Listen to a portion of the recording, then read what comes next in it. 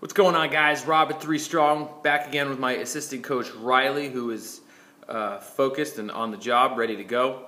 I've talked about how to do a forward lunge and a backward lunge. Today I'm going to present a couple options on how to add some resistance.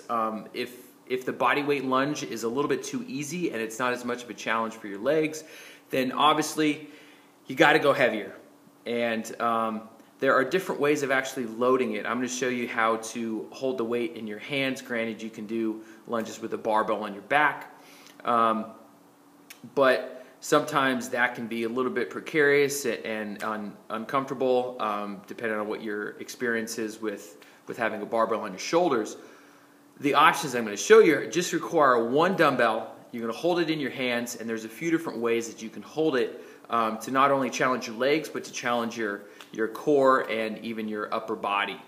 So the first one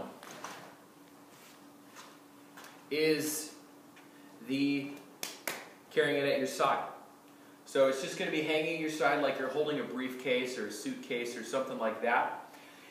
And you're just going to lunge out. So this is obviously our forward lunge, and the mechanics are going to be exactly the same. If you want to learn those mechanics, watch my lunge video, how to do a forward lunge and a backward lunge.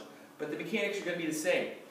And the interesting thing is that since this thing's down at our side, if we start to lean forward too much, notice how that dumbbell wants to swing forward. If we keep ourselves upright a little bit more without letting that knee push forward, we force ourselves to stabilize a little bit more through our trunk. But with this, since we're doing uneven loading, we have to really squeeze those obliques, that opposite side, to really stabilize our spine. And granted, you can do both sides with this one. Another thing is that, say you have the dumbbell on your right side, you can do lunges on your right leg, or you can do lunges on the left leg. You can try to do opposite loading and see which way works. So you can do left hand, left leg, right hand, right leg, right hand, left leg, all that stuff, and play a fun game of Twister while you're at it. Okay, next one. This one's going to be both hands. So you're going to grab it either like this, or you can grab it kind of in this goblet squat position, whichever way works. Some gyms have these little hex dumbbells like this, and it's actually comfortable to hold it either way. Some have the round flat dumbbells, metal dumbbells, and so this way might be a little bit tricky depending on how big your hands are. So I would recommend holding those like this. Either way, you're going to keep that in nice and tight, push the elbows underneath, keep that chest up, and you're going to go do those forward lunges. The last way, which is one of the most challenging, especially for the shoulder and your trunk strength, is to get this dumbbell overhead, in the overhead position, and you really have to squeeze that shoulder blade back.